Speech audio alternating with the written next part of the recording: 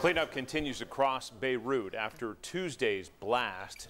Volunteers are clearing the rubble there. Some are complaining the government is doing very little to help that effort, which is led by volunteers and teams from foreign countries. About 300,000 people are unable to go home because of the blast and its impact. Officials estimate about $15 billion in losses. It's been really tough. I have moments where I just start crying in it.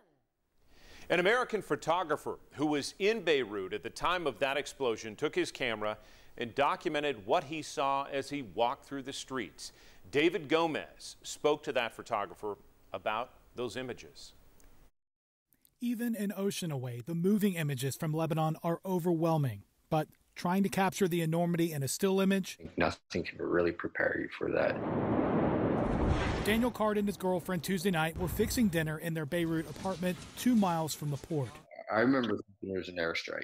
Still in shock, but physically okay, this photographer with North Texas roots headed outside and started capturing images in the immediate minutes and hours after the explosion. What he found was shock all around him. I just saw this guy just sitting by himself on this chair and just calm, and I remember thinking, like, I need to photograph that. The UT Arlington grad and former Dallas Morning News intern hasn't stopped shooting since, sharing the images on his social media channels.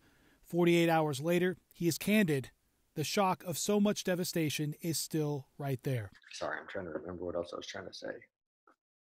Don't have to apologize. I'm kind of amazed you're able to even process what you have.